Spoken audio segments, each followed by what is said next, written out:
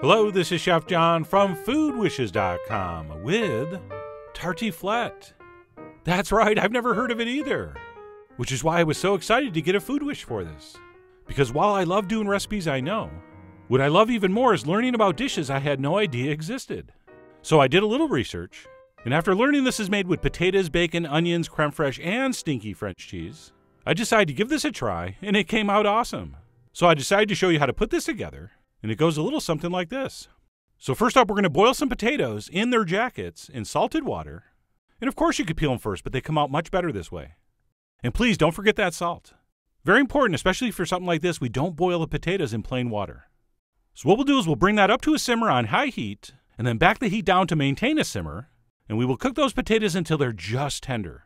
We don't want them too firm, but we also don't want them crumbling apart when we go to slice them. So we will test those with a knife, and like I said, we want those just cooked. And at that point, we'll remove those to a plate to cool. And the great thing about doing potatoes this way is that once those potatoes are cool enough to handle, that skin is going to very easily peel off. So what we'll do is we'll just let those sit there cooling down while we move on to the second of the three major components of this dish, the bacon and onion mixture, which starts, not surprisingly, with a whole bunch of sliced up bacon. So we'll toss that in a dry, cold pan and set it over medium to medium-high heat. And we want to cook that bacon until cooked, but not quite crisp. In fact, speaking of not crisp, the traditional way to do this is to start with the onions, cook those, and then add the bacon in. But to be honest, I don't understand that. I'm not sure why you'd start with the onions. Maybe one of our French fans will explain it to me. But anyway, like I said, we're going to cook that bacon on about medium to medium-high heat until it just starts to think about getting crisp and most of the fat's rendered out. And once that's happened, what I like to do before adding the onions is blot out some of that excess fat. All right, one problem you're never going to have with this casserole is not enough fat. So we'll soak up the excess with some paper towels, at which point we can add a whole bunch of sliced onions. And I notice some people do like to dice them, but I think the sliced work nicely and actually require less knife work. So we'll dump in our onions and then season that up with some kosher salt, as well as some freshly ground black pepper, and of course the obligatory shake of cayenne. And what we want to do is cook that on medium heat until the onions are soft, sweet, and kind of golden. And that is going to take a few minutes, so don't be in a big hurry. Okay, certain things can't be rushed, like me getting ready for a big date. So keep a cooking and a stirring over about medium heat or so until you end up with something that looks like this. And then what we'll do to finish this mixture off is dump in some dry white wine. No, not something expensive, but definitely something drinkable. And never, under any circumstances, buy or use anything labeled cooking wine. Just don't do it. It is the margarine of alcoholic beverages. So we want to use an actual real white wine, and we'll dump that in and we'll just cook it for like 2 minutes. Basically all we're doing is deglazing the bottom of the pan. So we'll just add that in and stir it around for a minute or two until the bottom of the pan is clean, at which point we can simply turn that off and reserve until needed. So our potatoes are cooked, our onions are set, and we can move on to the third and maybe most important component, the cheese. And what we're going to want to use for this is something called reblochon. And I have good news and bad news. The good news is it is amazingly delicious. The bad news is you can't buy it in America, because it's made with raw milk, which apparently we can't handle. But don't worry. There are some almost identical cheeses made in America you can use. And of course, I'm going to give you all that info in the blog post. And yes, it does look like a brie. And the reason for that is this variety of cheese is called a washed rind, which traditionally are some of your smelliest cheeses. Smelly in a good way, of course. And to prep this, what we'll do is cut it in half as shown, and then we'll split each half in half.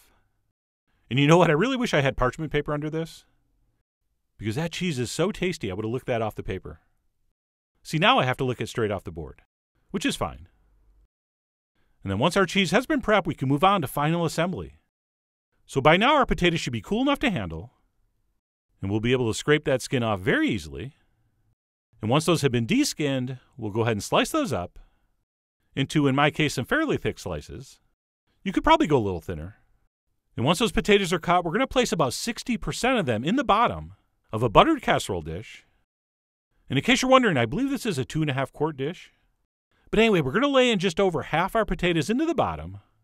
And yes, you can overlap them a little. Just try to get them as even as you can. And once that was set, I decided to give them a little sprinkling of salt. And I based that decision on tasting a piece of the potato and deciding I wanted a little more seasoning. And then once that first layer of potatoes is done, we'll dump over the entire contents of our bacon onion wine mixture, and we will spread that over as evenly as possible. And by the way, raise your hand if you were going to spread that unevenly, had I not said that. And I see no hands. So that's kind of obvious. And then what we'll do is arrange the rest of the potatoes over the top in hopefully some kind of overlapping, aesthetically pleasing way. And yes, I do see that little tiny piece of skin. Just ignore that. And then once that's set, we will French this up even more by spreading over some creme fraiche. And I believe technically this is an optional ingredient, but you know me and my creme fraiche fetish. So for me, definitely not optional. And once we have that spread over, we will place down our cheese. Definitely rind side up. And yes, I'm fully aware of how insane this looks. But this all works out, trust me. And by the way, if your cheese came with some paper attached, we're going to want to peel that off. Not even the French, who literally will eat anything, will eat paper. Although if you had to eat paper, this really is not a bad way to go. But anyway, I peeled that off. And then what we're definitely going to want to do before we bake this is transfer it to some kind of foil-lined pan. Because if there's one thing you don't want burning onto the bottom of your oven, it's really smelly French cheese. So we will place that on a pan, at which point we can transfer that into the center of a 375-degree oven for about 45 minutes or until it's nicely browned and your potatoes are perfectly tender. And when it's done, it should look something like this. That has to be one of the most interesting, most stunning, and most gorgeous things that's come out of my oven since I can remember. I just find the appearance beyond fascinating. And what's happened here is that creamy cheese is kind of melted and combined with that creme fraiche to form one of the most delicious cheese sauces I've ever had.